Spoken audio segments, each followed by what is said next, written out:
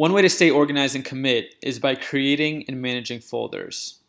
I've already created a new folder here for the winter season. There's nothing in there yet, but I want this December workout to be in there. So I'm going to select it.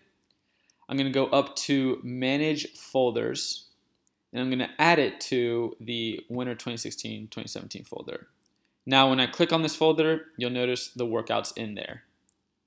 If I want to remove it from this folder, again, I can just click on the folder icon and click Remove From and remove it from that folder. We'll leave it in here for now.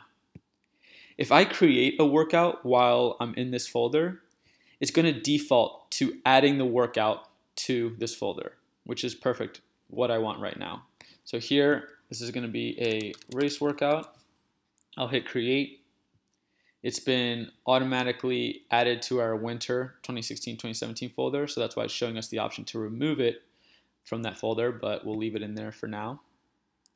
And when I go back, you'll notice that it's automatically in here. If I go to All Workouts, you'll still see it here.